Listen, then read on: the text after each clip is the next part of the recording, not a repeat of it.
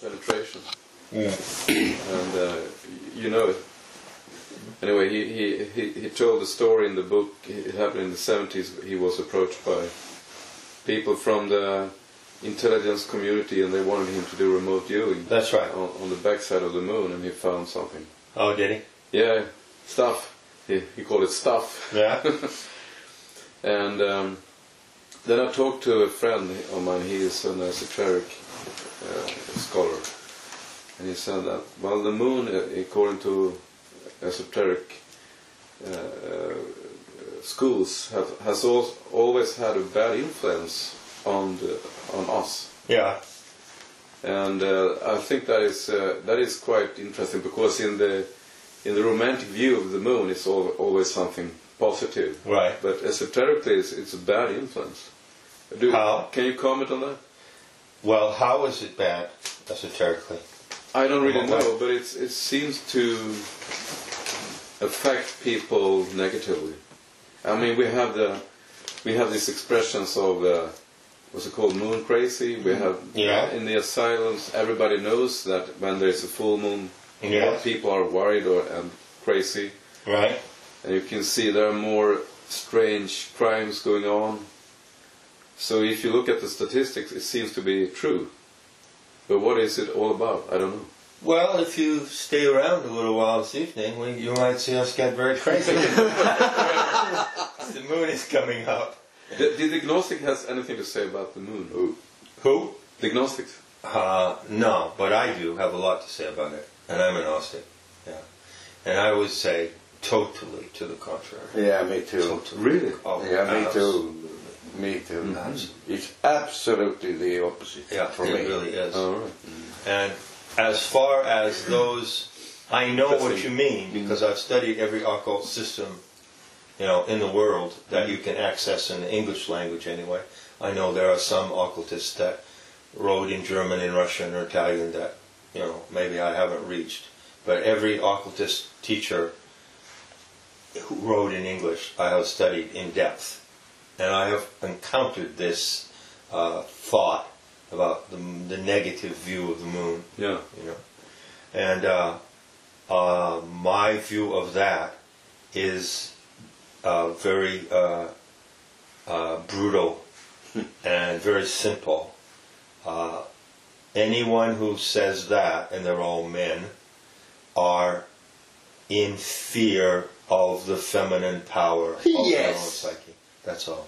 Really? Yes. It's just a projection of fear. Yes. Because the moon has a particular feminine quality. Mm-hmm. Oh, yes. Yeah. And actually, in this system of planetary tantra, we love the moon, don't we? Yes, we do. We follow the moon intimately through the course of every month. And we associate the cycles of the moon with certain female divinities, exclusively female, aren't there? Yeah. For instance... Do you know anything about PT? Planetary Tantra. Planetary Tantra. Planetary Tantra? No, I don't. No.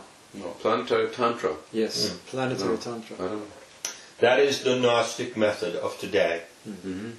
It's Planetary Tantra. So the Gnostics are gone. They're gone. It's an ancient movement. They were, many of them were destroyed. Their works were destroyed. They were persecuted and so forth. So we're not a Gnostic revival that we're reviving some ancient movement. Gnosticism today is reborn in Planetary Tantra. Okay. And we love the moon, and so we have we recognize, like I recognize right now, that moon is the moon of Swan Deva. And Swan Deva is one of the names that we use for these female powers. In Planetary Tantra, you learn that the Earth is emanating 16 different frequencies. And you can connect and interact with these frequencies. And everyone in this room does that. And we do it in a variety of ways. The primary way that we interact with our frequencies is we follow the cycle of the moon. You see? By doing a schedule and also observing. Yeah, you have to observe it directly. He doesn't do it in your head. You wait, you watch the crescent moon. You know how sometimes in the evenings you come out of your house and it's twilight and then you see that crescent moon in the sky? You know, that thin crescent moon? We watch for that. We wait for that. You know how the moment when you see it, it's always kind of like surprises you. It's like, oh, you know, we welcome that. We welcome that surprise because we know that at that moment we are logging on to a certain frequency and we know what the frequency is. And we know how to handle it, we know how to use it, we know how it is working on our minds. So this is one of the methods of planetary tantra. We love the moon and we're not afraid of it at all. I'm glad to hear. Yeah, it's... Because it's disinformation again. Yeah, absolutely. And also, you know, obviously there is a factual basis in that accidents happen or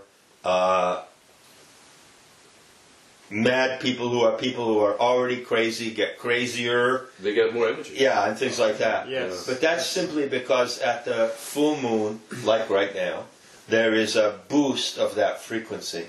And that frequency becomes distributed.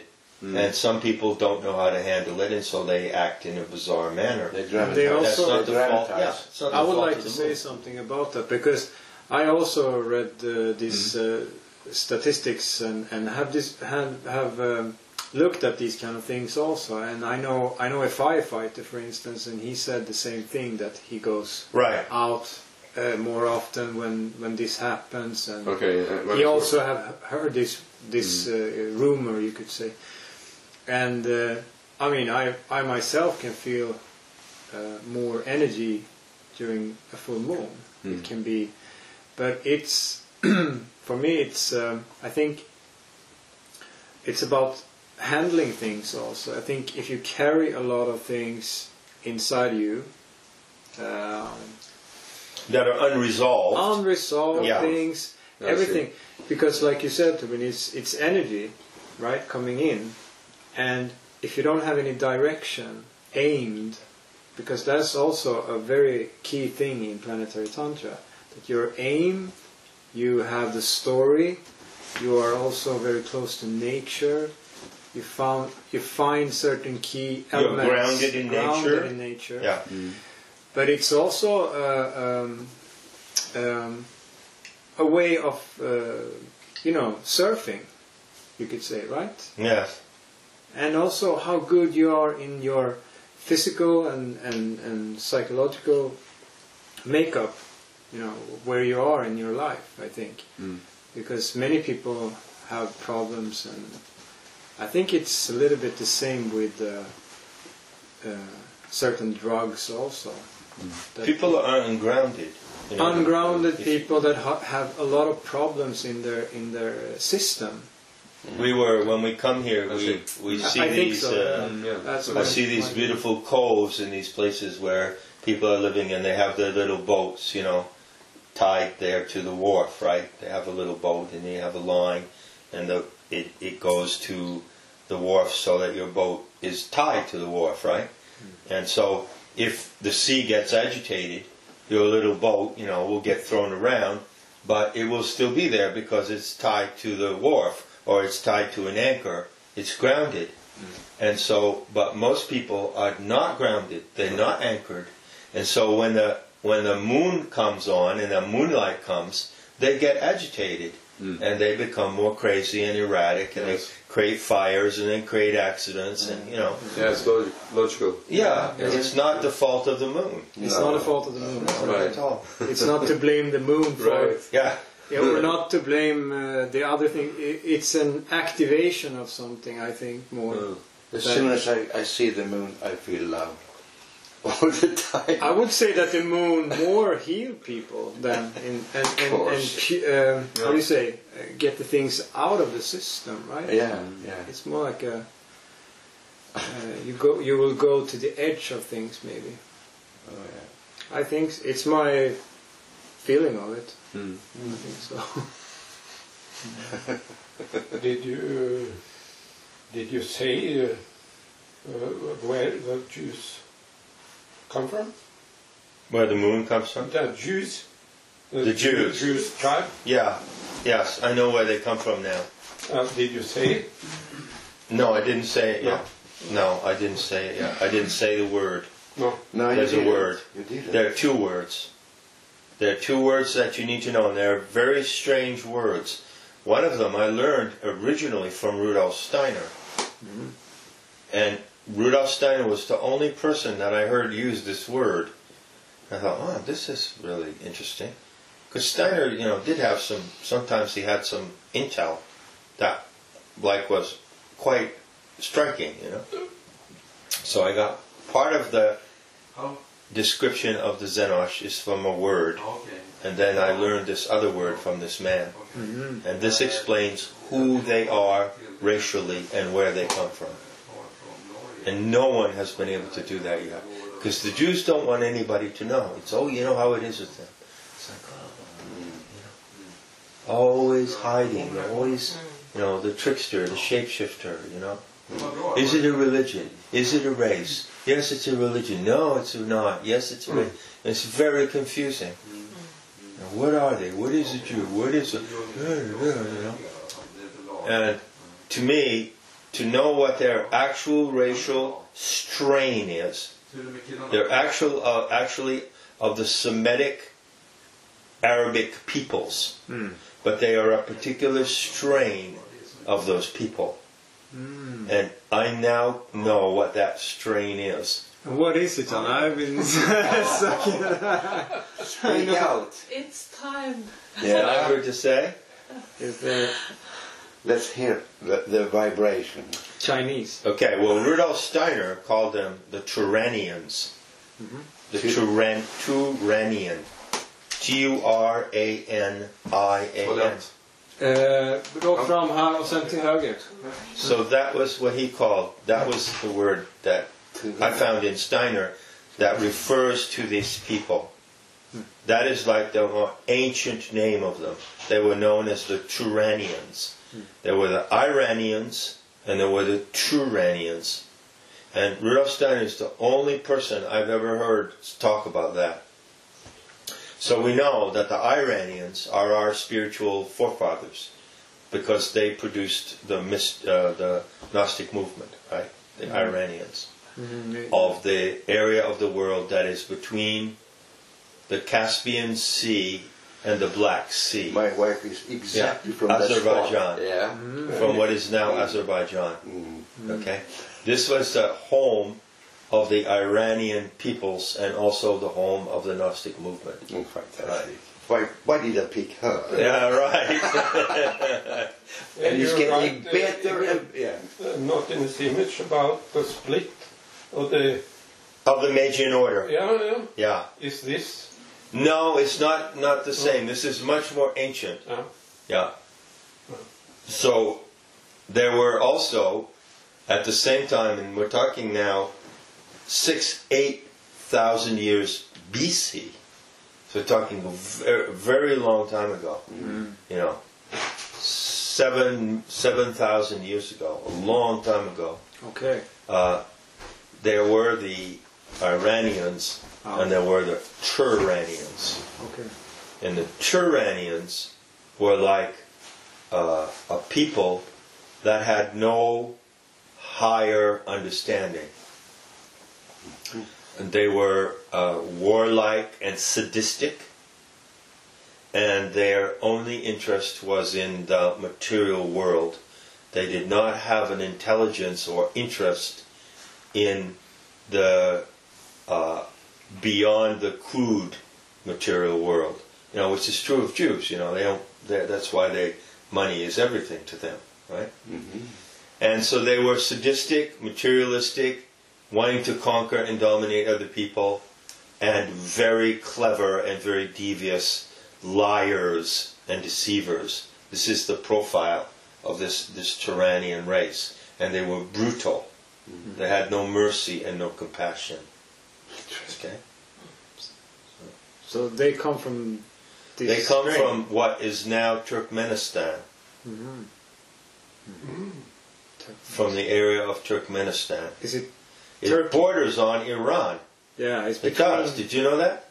Yeah, it's between Iran and Russia. Ah, okay. Yeah. Okay. Turkmenistan.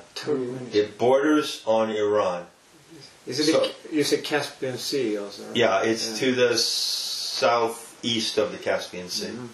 Okay. So these Turanian people, who are more like they are like Asiatic Turks.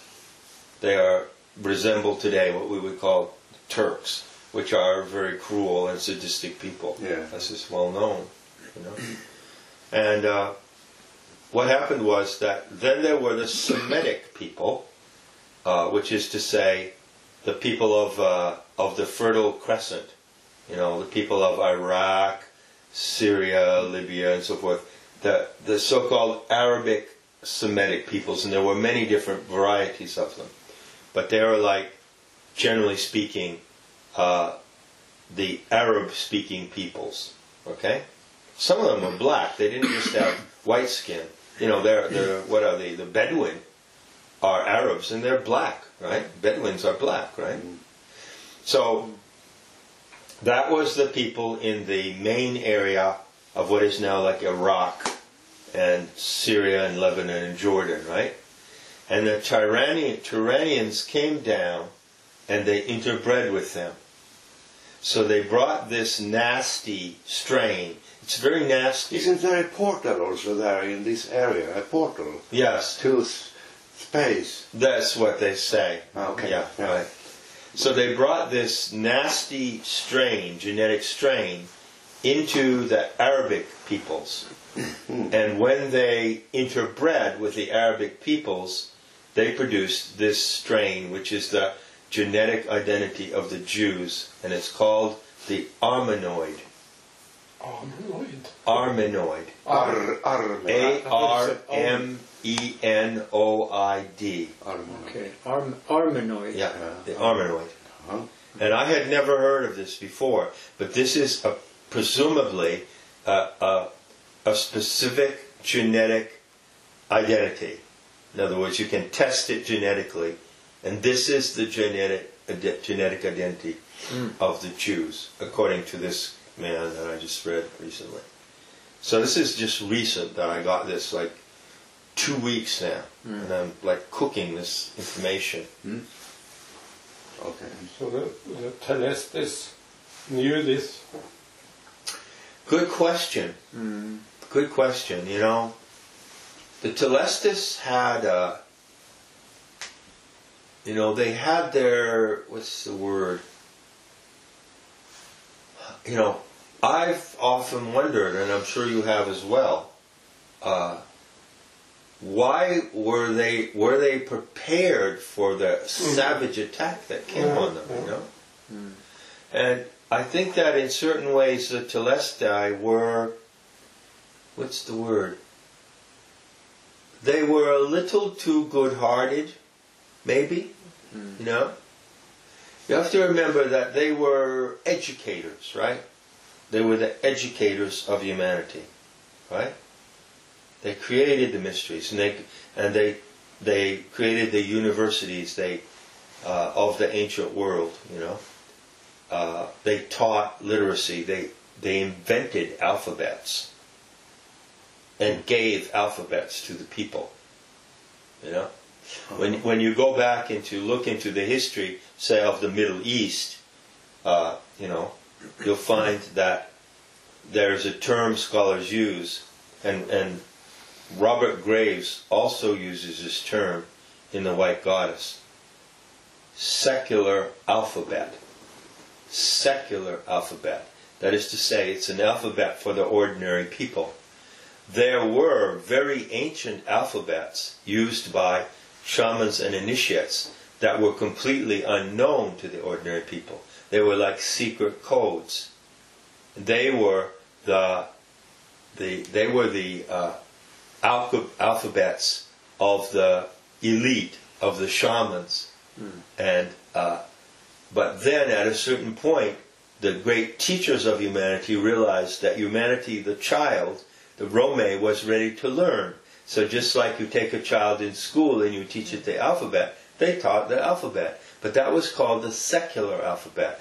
They didn't teach the secret alphabets. Okay? But they didn't want to teach about language first. Is that correct? They were hesitate a little bit about learning, teaching about intellectual. Yes, that's right. They waited until the child, the Rome, had a certain level of maturity before they would give it the alphabet. Because you can do a lot of bad things with the alphabet. There's a lot of disadvantages of the alphabet. You can see that today, maybe. Yeah, you know. It's a tool that you have to be able to use skillfully. Yeah. They were so perceptive about our nature, you know. Can you find this intellectual? It's a myth called the dragon's teeth. Yes, that's right. Yeah. The dragon's teeth is a code word for the alphabet that was used by the initiates. It was called the dragon's teeth, right? And it was a sound alphabet. It's like today you have Sanskrit, and Sanskrit is very interesting because it's sort of on the border between a sacred alphabet and a secular alphabet. So you can find, for instance, that there are plays and plays, for instance, theater plays that are written in Sanskrit language. So they're obviously for the public consumption. But there are other things that are written in Sanskrit language that are not for public consumption. You know, the mantras and the secret formulas, you know. So Sanskrit is very interesting because part of it is sacred and part of it is secular. You know, it has both sides.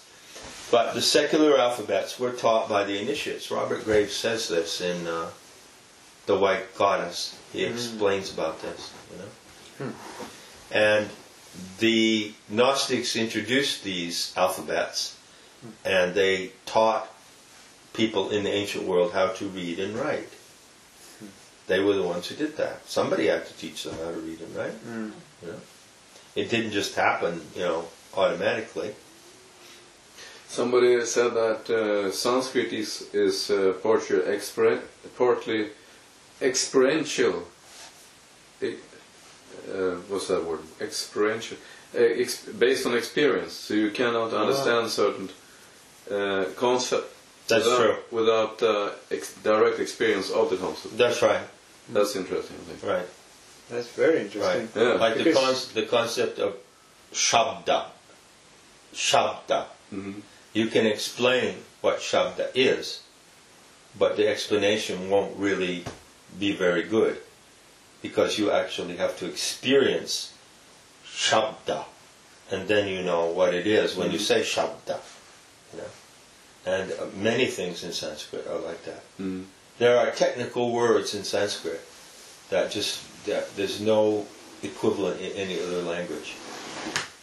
It's an amazing language. Not that I know it. I can't read and write Sanskrit, but I know it.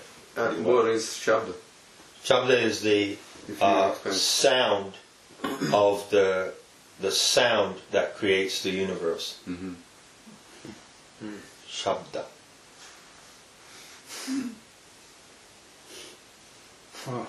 It's the sound that is the basis of everything. Everything is sound. You know? Vibrations. Yeah, the way that there's a term, beautiful term in Sanskrit, the Varna Mala. And the Varna Mala means the necklace of flowers. Okay? Mala is a necklace, like Osho, the people of Osho would have a mala, it's a necklace. But Varna, in Sanskrit, means flower, but it also means letter, like a letter of the alphabet. So this concept of the Varna Mala is very beautiful. So they say that before the world was created, there was the goddess Shakti, the female divine part of the universe. And there was the god Shiva. And they were the male and female powers. But they were just existing in the God world, and they had created no material world. Okay? So, what they say is that the Shiva male was so thrilled by the beauty of his Shakti, by his naked goddess woman, his naked yogini, he was so thrilled by her beauty that he gave her a gift. And this gift was a necklace. And it's called a Varnamala, which is a necklace of flowers. And it has 50 flowers on it. And so she put on the necklace that he gave her, and then she was so thrilled by the gift of this necklace that she began to radiate and to vibrate. And she vibrated the 50 letters of the Sanskrit alphabet from the 50 flowers of her necklace. It was so beautiful. Isn't that an incredible story? And then everything in creation was constructed out of those 50 vibrations of the 50 letters of the Sanskrit alphabet. Sounds like DNA or something. It's totally fucking scientific. Took my thought. It sounds like a fairy tale, but it isn't. It's totally scientific. There are 50 frequencies, according to the Sanskrit, and according to ancient yogis, 50 frequencies. We work with 16 frequencies. So what we have done in Planetary Tantra today is that I don't teach people any old systems. I only teach the future systems. Mm-hmm. The systems that I give are systems of the future. I don't teach any systems of the past. So the system of the future is 16 frequencies. And we have a model of this, which we call the Shakti cluster. It's a very beautiful mandala of forces. This is planetary.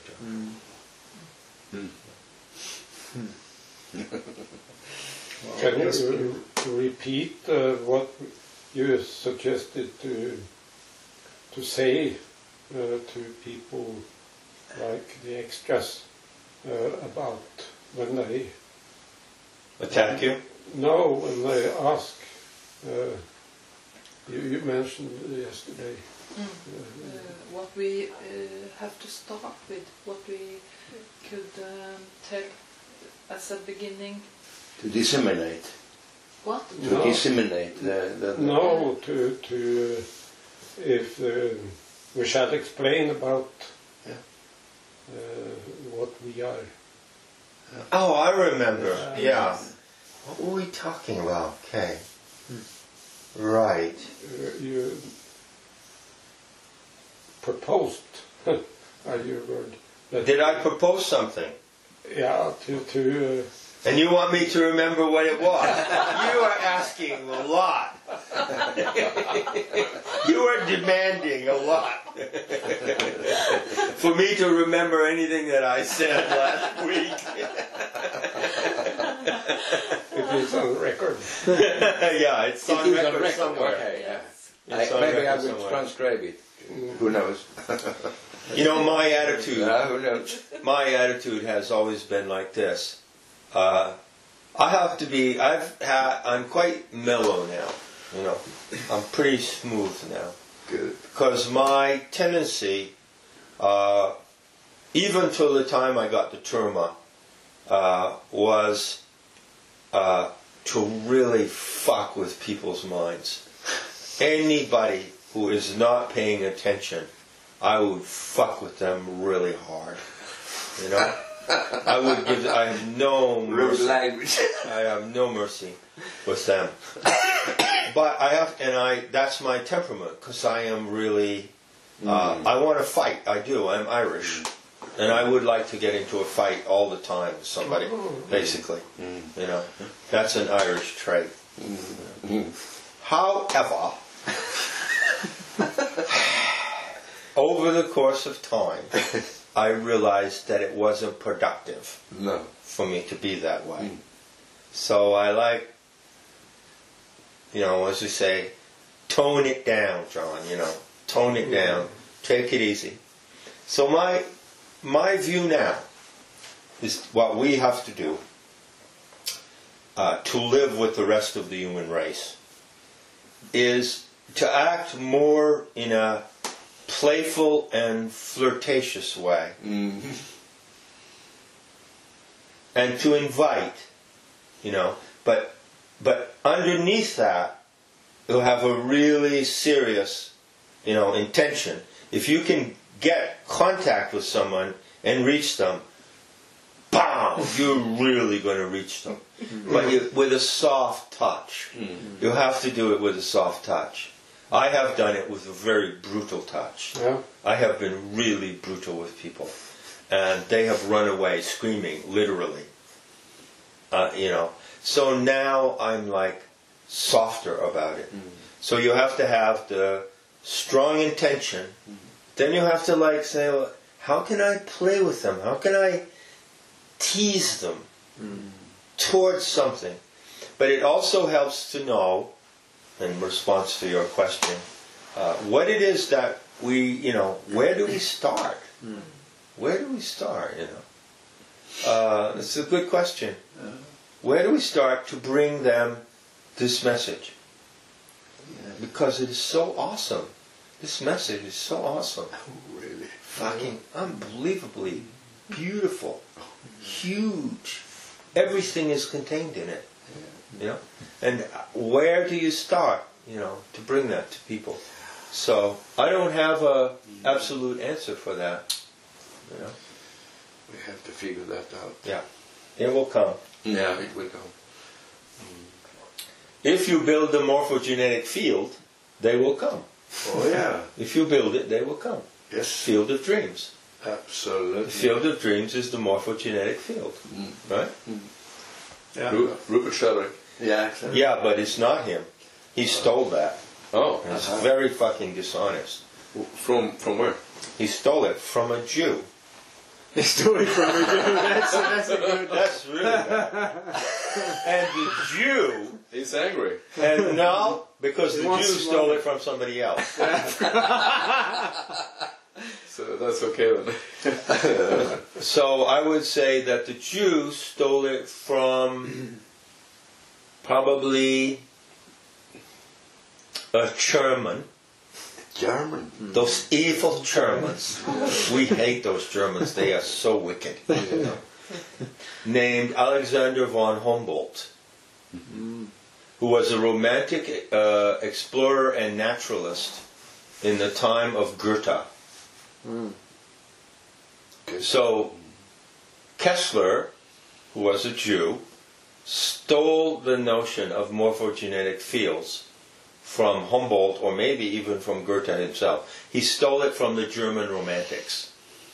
The German Romantics produced the notion of the morphogenetic field. Did they call it? Part of that. No, they had another name for it, which I can't tell you what it is right now. But in their brilliance and their observation of nature, they came up with this. And then Kessler, around the 1950, stole it from them, and then Sheldrake stole it from Kessler. Now maybe I'm wrong. It might be possible that somewhere in his work, which I read years ago, Sheldrake, acknowledges, Sheldrake refers to Kessler. But I don't think so. I think he just stole it from Kessler and he pretended that he came up with it himself. And also he talks about staring at the back experiments. Right? Yeah. He's done some intriguing experiments. And his talk on TED was retracted.